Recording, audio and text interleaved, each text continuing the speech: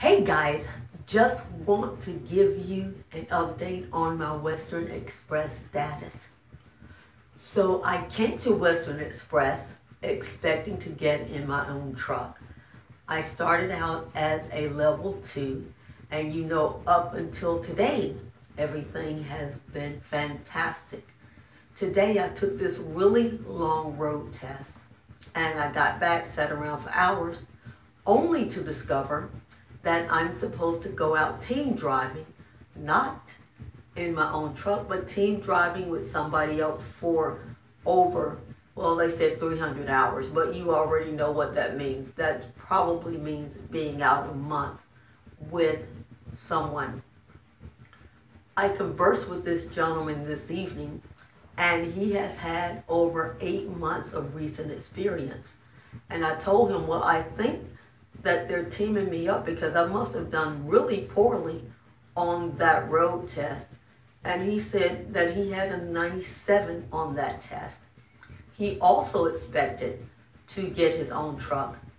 But then they told him, oh, it's only going to be a week. We're going to put you in there on Monday, and then by Sunday you're going to be done. I said, no, they told me 300 hours.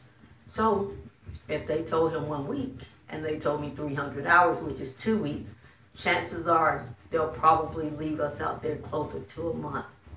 At this point, I am seriously considering quitting. It has been 4 days, and this is that lie that feels like a commercial-sized mop that has been soaked in poop for a week, and somebody just picked it up and slapped me in the face. So at this point, I'm trying to make a decision.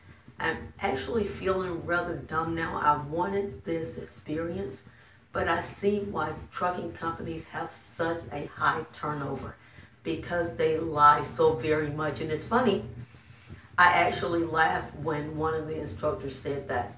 He said, don't come in here asking me about anything your recruiter said to you, because chances are it's a lie. And at that time I thought, oh, okay, this is a joke. It's not a joke, and it doesn't feel very good. I'm trying to decide at this point what it is that I need to do. I would like the adventure of driving over the road, but I don't want to continue to eat poop with companies who just lie, and they're deceptive, and they just waste people's time. And I don't want to hop from company to company. I almost walked out of there today, and I asked them if I was done, and the lady says, well, I'm just waiting here to figure out what you're going to do. I need to know what you're going to do. And it's like, right now I just need to think, because it is definitely a blow that I did not expect. So, and pardon me, it's still, at this point, rather hard for me. I'm thinking, I gave up trading so that I can have a more exciting life. It's definitely gotten more exciting, but just in the negative. So at this point, I just need to figure a few things out. Wish me well. Send up a prayer for me. Have an amazing day.